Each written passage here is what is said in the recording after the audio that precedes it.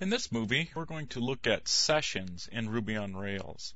Sessions are a way to store information to make our web application appear like it has state. And the way I'm talking about state here is we're saying that the web application actually maintains some information about what the user's doing as the user moves around the website. Now, normally, websites are stateless. In other words, they don't contain any state information as a user moves from place to place, other than perhaps some logging information, but that really isn't state information.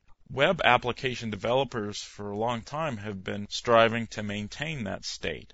And you've probably used a stateful web application if you used anything like a shopping cart or those types of things. And we're going to look here at how Rails does that state maintenance, or maintaining, I should say, a session, and they do it through the use of the sessions hash. Now, the sessions hash is given to you automatically. If we go in here and take a look at our cookies inside here for our local site, you'll see, let me get rid of these other cookies, just so it isn't confusing. You'll see that there's a cookie in here from this local site. And right here, we have a 32-digit random string, I guess it would be, because it has both alpha and numeric characters in here. And this is essentially the session ID, just as the cookie name implies here. This is how Rails keeps track of sessions, is through this randomly generated session ID.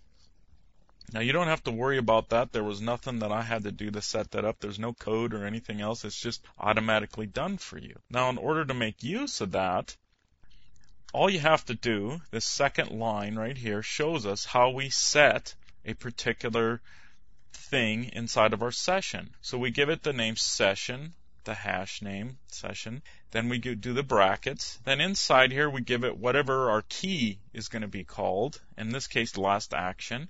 And then close the brackets, then an equal sign, and after that, whatever we want to store. This can be any type of Ruby object that we can serialize, or in other words, turn into a text representation or a hash representation of that particular object. So if the object is dependent upon other things going on in your application, it cannot be serialized in that manner. You cannot store it in a session. But something like text, or what's really common, a user ID stored in there, normally that's what is done. And I would caution you about storing a lot of information in there. It can get a little bit slow depending on what you use to actually store your information. All I've done here is a little demonstration thing, and it's rather contrived, where I have the method. When the method is called inside of our controller, it'll set this second thing here. It sets the last action to itself. So when this goes into the next page, the page following whatever we call next,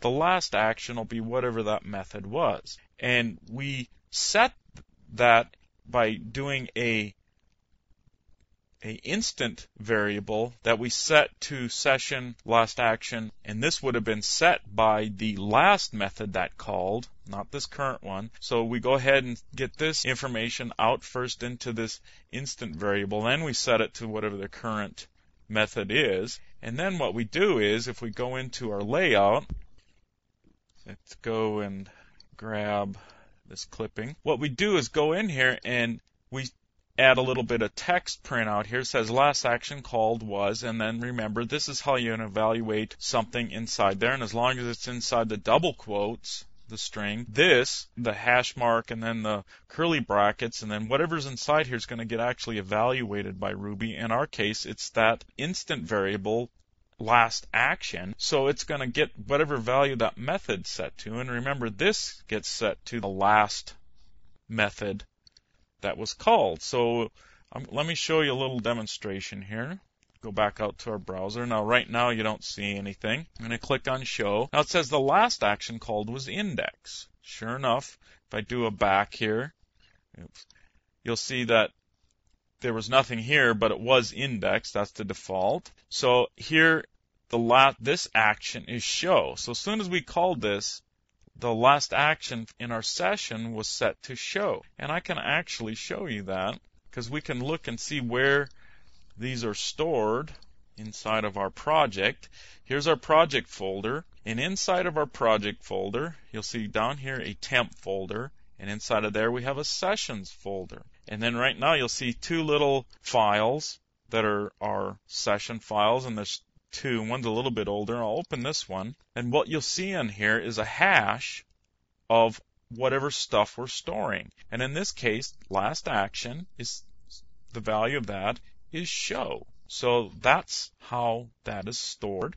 So if we go back to our web browser real quickly here, and I move on to, let's go to edit, you'll see that last action was show. Now this is a little bit of a contrived example. A much better application would be storing such as a user ID, so once someone is logged in, you always have access to that user ID, or a shopping cart or some kind of persistent thing such as that. You should also keep in mind that the storing of the sessions in this temp folder and these files is just one way, and this is called a pstore, and that's the default way to store sessions. You can also store them inside of a database, such as a MySQL database. That's called the Active Record Store, and you actually set that inside of your config folder. You go into your environment RB, and you'll see right down here in this line, which is commented out at the moment, a line that you can change this to whatever you want. And the default to change it to is the Active Record Store, which is a database. And then you just go in and create a database, and it actually gives you the code here to go ahead and create that database to store your session information. But there are trade-offs. There's also a remote